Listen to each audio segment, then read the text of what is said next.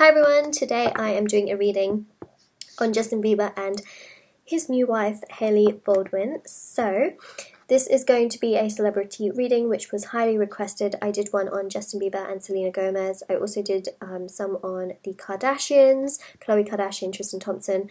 Those Kardashian ones actually ended up happening. The predictions did come true, which I don't know why I'm so surprised about that, because it happens. It genuinely does, but that's why I'm a tarot reader. And so I'm going to be doing one for Hailey Baldwin and Justin Bieber and the relationship. So yeah, so let's begin. You'll be amazed at the amazing things that tarot can tell us when you have a genuine reader. So yeah, if you want to check out those reads, you most certainly can. Let us begin. Very interesting cards to begin with. So I usually always read upright. So for example, this card came out in reverse for me. I would turn it round, but I'm going to keep it like this because the guides just told me that card, the way you're seeing it right now, you need to keep it like that. So the other ones I turned upright, but this one, no. So the Fool is about this new journey. They are both on this new journey together, and it's so obvious, right? In the press, I mean, you can't even write it. They are on a new journey, embarking from zero. It's this beautiful new journey where they want to share their life together for the rest of their lives, and that is that. I do, however, believe that the Fool is a bit more of an immature kind of energy, but also very playful and fun, and I feel like the decision that they made to be together could have been made from a more of a like a playful sort of energy than it could be of extreme seriousness. I know that sounds terrible, but that's what the Fool indicates. It's just about taking a leap of faith and having this new beginning. That's how I see it. So we will see in terms of commitment what comes round. We also have here the Knight of Pentacles reversed. The Knight of Pentacles, when it's like this, is about a very slow but sure offer. The fact that it's reversed says that the offer still came, but it was very quick, because the Knight of Pentacles is really slow. This was a very fast offer that I believe was made to her very quickly, and I feel like he decided pretty quickly that he wanted to be with her and to start this brand new journey. The Three of Pentacles is about community service and giving back, and I think that's something that Justin Bieber really likes to do. I feel like his wife likes to do that as well, and so they tend to do quite a bit of like community service, and even just doing little bits here and there for other people with no real financial gain. So they do things that don't necessarily have like a financial gain to them. I also see here with the Nine of Wands that there is, you know, they did think about this. It wasn't 100% rushed. There was a lot of thinking from Justin's side as to, you know, him wanting to be with her for the rest of his life. So it wasn't a completely rushed decision, even though it can appear like that from the outside. I do feel like he definitely weighed out the pros and cons and definitely thought about all the ins and outs before he made that decision. But it was a very quick decision, as I can see here. So the Wheel of Fortune indicates a new start, you know, again, a brand new start with the Fool, but it's the wheel turning, it's the karmic wheel turning, it's about maturity as well for him specifically. I just noticed the Queen of Pentacles. He sees her as a queen. He sees her as someone very stable and mature, and someone he can have a life with. Someone just really grounded in that, and someone that can understand his way of life and his lifestyle. So I just thought I'd take a little water break. Mouth is getting super dry.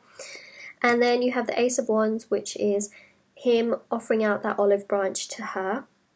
So, you know, that offering that was made to her in order to make her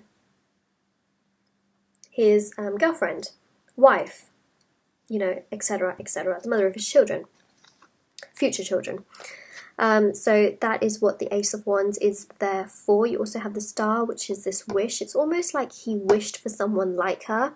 And this is all coming out now, which is crazy because in the beginning, I feel like this is from the outside, this is what we see.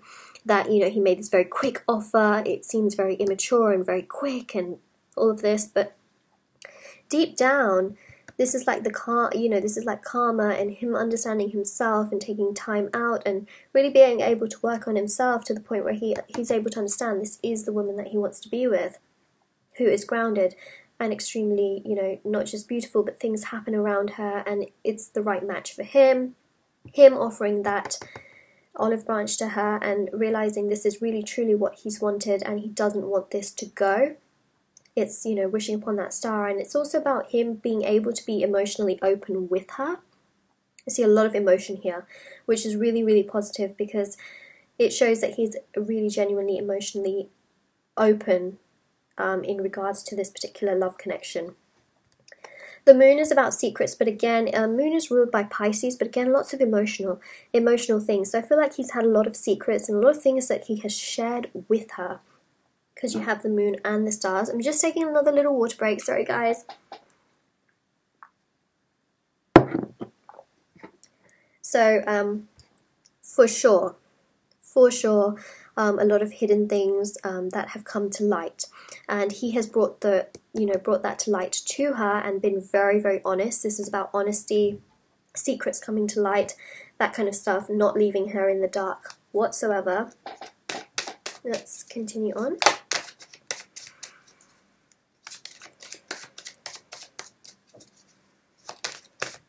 I definitely feel like he's very, very open with her and very, very honest with her. I feel like this is something he couldn't do in past relationships. There's something really profound about both of them to the point where they're just so open and honest with each other. And that's something that's made him realize that this is definitely the woman for her. He just doesn't feel like he could have done that with someone else, if that makes any sense. Oh my gosh, you can't write this. The Ten of Cups is about emotional fulfillment in so many ways, but more in terms of emotion. The cups are all about emotion. Emotional fulfillment, a happy family life, just really being happy and at peace in this relationship. That's just how they both feel. And that is something that he, as I mentioned before, he hasn't felt that way. He feels so emotionally open, so physically open and mentally open with her that he hasn't felt that with anyone else. And that's why the Queen of Pentacles came out. This is how he sees her.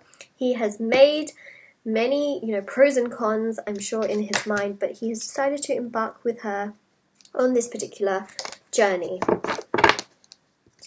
This one flipped over inside. We have here the King of Swords. Now, the King of Swords, interestingly enough, is quite a different character. Mistake me if I'm wrong, but Justin Bieber is a Taurus, and Tauruses are very stubborn. The King of Swords is also quite a stubborn character, but one that is very much in their own power. They know what they want, they know what they like, and they go after it pretty hard, and they also like to communicate quite a lot. So this is his energy, in my opinion. Now, with tarot, there is no female and male, so this energy could have been Justin Bieber, this energy could have been Hailey Baldwin, but the way in which the cards came out today, this really did point towards Hailey, this points towards Justin. King of Swords energy, they balance each other really, really well, and the King of Swords is not necessarily known to be quite emotionally open. I feel like he wasn't, and that's not a side that he shows to everyone. I feel like that's a side that he shows mainly to her. Now, in the press, he has sometimes been caught, crying and things like that, but he hasn't openly been in the press or on a red carpet and cried in front of people. He's tried to keep it very, very behind the wraps and not in front of people. So yeah, he kind of comes across as someone that's not very emotional, but he is. Oh. Okay. Oh my god, look at what's at the bottom of the deck. We're going to take that. We are going to take that. So the other card we have is the Six of Cups. The Six of Cups is this very, very soulmate type of an energy. These cups don't have water in them, so they're not emotional cups. They're like very playful and fun, balancing off each other and having a really, really good time. Those are the kinds of cups that are. It's a very soulmate energy. It's just really young and fun, and that's how they complement each other really, really well. Also, you have the Two of Cups, which was at the bottom of the deck, which the bottom of the deck you usually have the sort of underlying energy. So that's that underlying energy where it's very, very mutual. He wants to give his cup to her. She wants to give his cup to him. It's emotional. It's mutual. It's mental. It's physical. It's stability. It's everything. And you cannot have a relationship with both of those things. So that is the reading for Justin Bieber and Hailey Baldwin. It looks to be a really, really good time for them right now in their lives, and just in general enjoying, you know, themselves and what has come to be. So for those of you that are wondering whether they have the potential to last, I am going to finally do a 3-card spread on that and on the future of their relationship. So let's have... Oh my god, they keep all falling on the floor. Right, let me pick that up. There was only one card. Okay. 10 of Swords. I want all 3 cards. Okay, here we go. 10 of Swords. We have the 2 of Pentacles, and we also have the 6 of Swords. If you were to ask me, are Hailey Baldwin and Justin Bieber going to be married forever and ever and ever until death do them part, I will say maybe.